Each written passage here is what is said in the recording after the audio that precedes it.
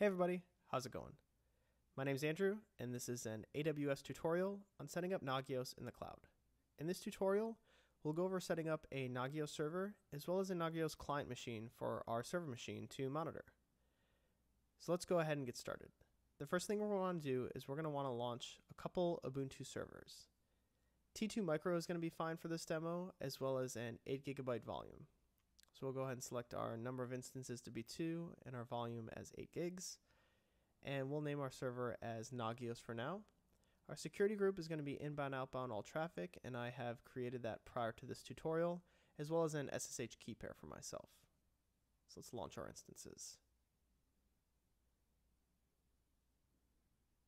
Great, so our servers are now online. So the first thing I'm going to want to do is log into the Nagios server. And we're just going to want to run a bunch of update commands just to make sure our server is all up to date. These commands that I'm going to be copying and pasting in are in my GitHub account as well as the description below, so there's no need to write them down.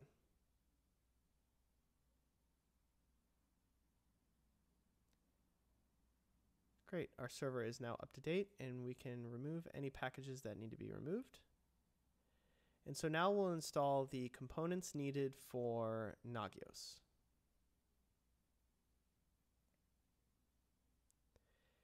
Nagios requires some swap space, so we'll go ahead and add that now.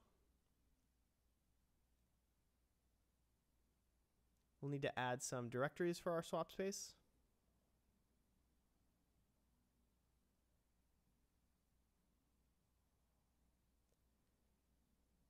And we're going to edit our FS tab so that our swap space is enabled on every boot of the server. And we'll set our swappiness to 0.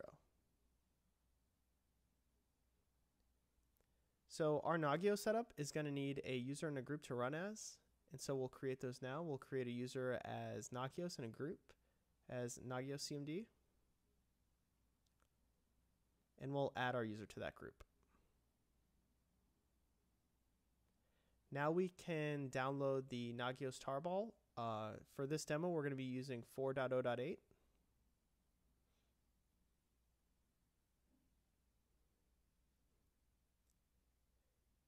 And we'll go ahead and unpack that.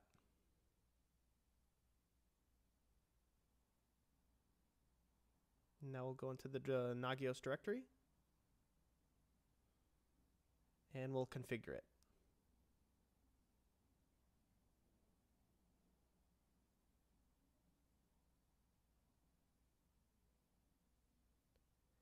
And so now, since we've just run make all, we're going to install all of the things that Nagios needs to run. And these are pretty quick.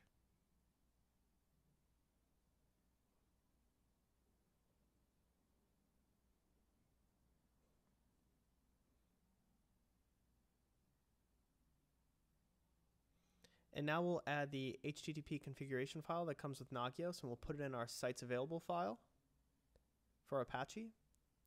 And now Nagios needs a couple different plugins for it to run. So we'll go ahead and download the tarball now. And we'll unpack it.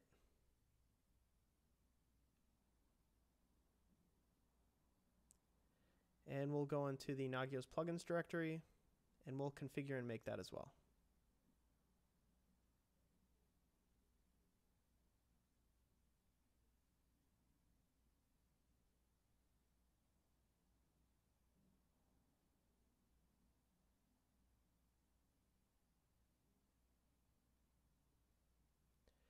And now we'll edit the Nagios configuration file. And in this configuration file, basically we're going to create a directory for all of the servers that we're going to monitor through Nagios. And Nagios already has that kind of laid out for us, and we're just going to uncomment that line. And we'll create the servers directory. And now optionally, you can add your email to a different configuration file, and I'm just going to show you that now. So we'll edit this configuration file, and you can see where it says change this to your email address. That's where you'd put your email address for Nagios to alert out to you. We'll enable a couple modules for Apache. And we're going to set up an htaccess file for Nagios, and we'll just give it a username and password of Nagios admin.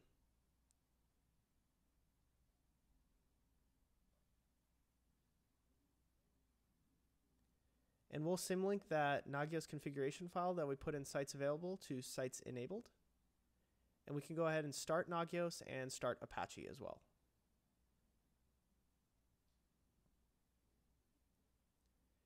And we want to put a symlink in our initd folder so that when we reboot our server, Nagios is going to start on every boot.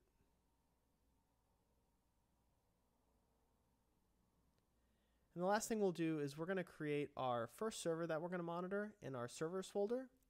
And I've got a nice little handy configuration here for us to copy and paste.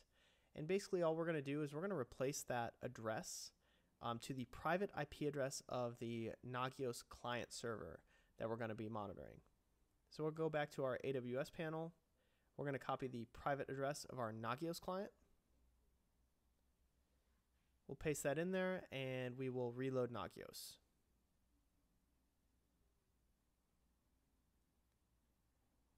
Great, and our Nagios server is now complete. So we can exit out of here and we're going to log into the client machine. So we'll go ahead and grab the client machine's IP address. Go ahead and log in, and just like the Nagios server, we're just going to run a bunch of updates just to make sure the server is up to date.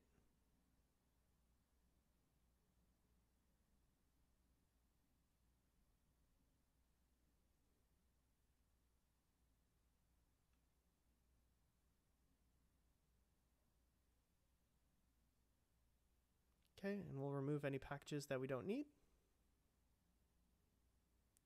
And now we can install the components that the Nagios client server needs.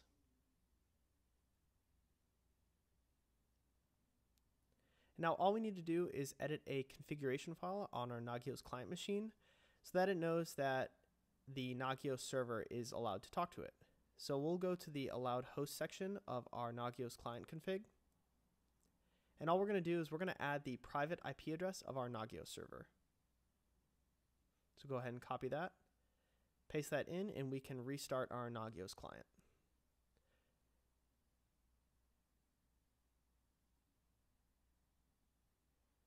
Great, and it's as simple as that. So we'll go ahead and log out of our client machine.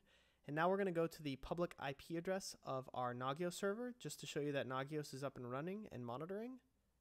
And so we'll go on to /Nagios, and remember we created that htaccess file with Nagios admin. So we'll go ahead and log in. And great, we can see that Nagios is up and running, and we can go to our host section. And we can see that we're monitoring our local host and our first client machine. We can see that everything is up and active. So that concludes our tutorial on setting up Nagios in the cloud. In this tutorial, I went over creating a Nagios server as well as a Nagios client machine, and we created a simple ping test for our Nagios server to monitor our client machine. If you have any questions, comments, or concerns, please leave them in the comments section below, and please remember to like and subscribe. Thank you so much for watching.